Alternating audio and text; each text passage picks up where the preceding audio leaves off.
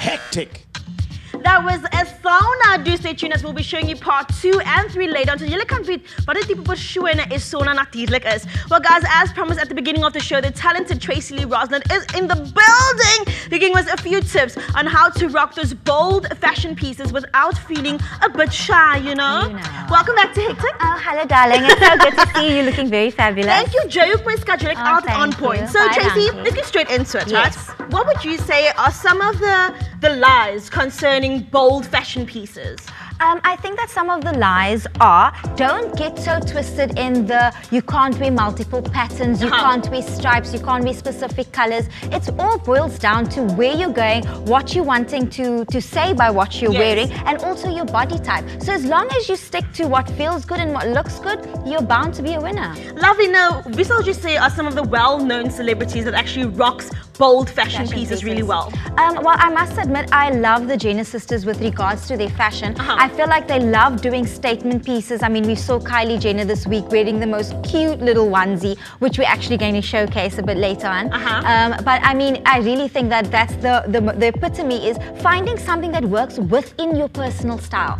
Making the trend your own and not letting the trend wear you, so to speak. That's nice. Now, Tracy, J. Blauware. Oh, you know. Please tell me, what was the whole idea behind it? And also, was jy nie bang om in die public te loop met die blauw hare nie? No, definitely. I was really worried about it, and obviously I'm able to have blue hair because of the fact that my day-to-day life is styling and Hectic 99, which is so it's acceptable. So it was okay to do it. It was a bit nerve-wracking, but I really felt really kindred to my blue hair. Now I've had it a year and I don't want to let it go. Because now when people are like, I want that Tracy Lee Roslin color, man. Okay, now Tracy, you actually have 4 outfits for us, 4 looks. We'll be checking out 2 now, and then later on we'll check out another 2. So can we please have our first model? Lovely. So the first look I've got Elsa wearing a dungaree because a lot of people is really scared about dungarees. I don't know why, but there's been a lot of questions regarding how to wear dungaree, what you can pair it with.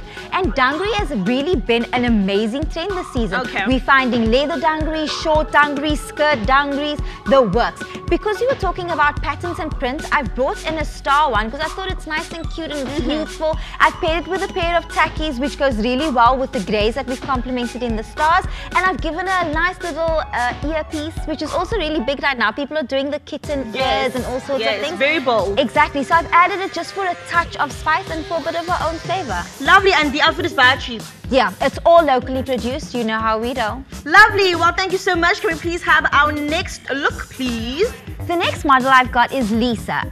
And with Lisa, I've got her wearing all white with a touch of grey and black in the center. And as you can see, most people are very scared of wearing white because they think it's going to make them look bigger. First and foremost, one must always love your body. And sometimes it's good to add a bit of curve to your body, which is why white can be a really complementary color if you're wanting to have a more hourglass figure, like wearing a white pants with a bit of a midriff allows that cinched in waist like an hourglass, and then the white on the top. As you can see with her, we've paired the grey on the inside, so it does elongate her quite a bit as well.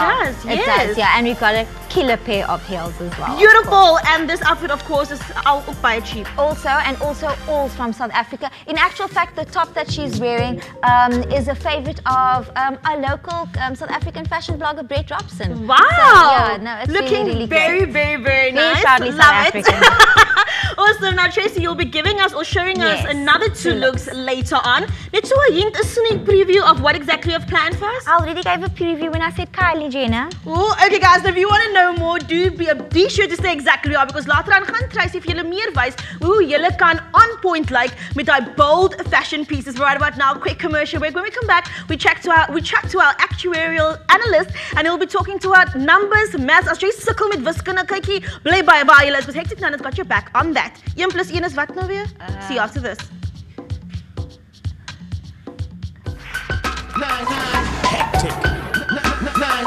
Hectic. Welcome back to It Is Hectic 99. Kykie, ons is weer hier met Tracy Lee Roslin, giving us the lowdown on some bold fashion pieces that you guys can rock in your hoef nie skaam te wees nie. So Tracy, let's get straight into it. Yes, let's do this. Okay, so can we get our first look? Or our third look for the day? Yes, our third look for the day, I've got Elsa wearing, and her over-the-top statement piece has to be this irregularly crazy shoe. Elsa, please give the viewers a taste of this crazy shoe.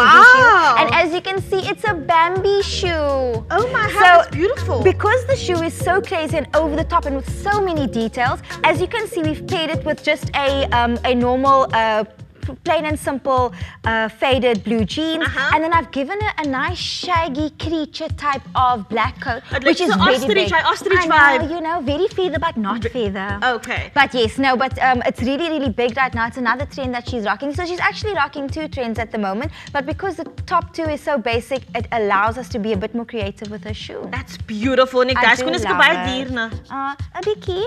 Okay. Well, can we have our next model? Thank you so much. Thank our you next so much, look. Ilse. And the next model we have Lisa wearing, and like I told you, the jumper. Yeah. So we've got her wearing a onesie, which I know people are very worried about wearing because it can look very pajama party-ish. Okay. But not when you do it smartly. As you can see, we've paired it with an awesome straight peak kit cap. We've paired it with a lovely pair of nice and bright sneakers, as you can see, but it glitter because the actual jumpsuit is pretty plain. And then I gave it a nice long elongated necklace just to make it look a bit taller, and then also just for a pop of color. Now, would you say that hang alles van die material af, it's just pajamas that like of nie, precisely. né? Yes, exactly. So what type of material should we usually go for when buying a jumpsuit? Okay, my suggestion would be stay away from tracksuit material. I think that is just generally going to make it look very pajama-ish. Okay. So with her, this is more of like a cotton viscose type feel. So it does fit. It's a bit more structured. Okay. And the same with guys, because the boys can also be rocking the onesie trends. I actually have Jimmy Nevison, a GQ magazine, rocking an epic onesie as well, and that's also a harder fabric, so it looks a bit more structured and fitted than when it is that tracksuit fabric and it's a bit more floppy.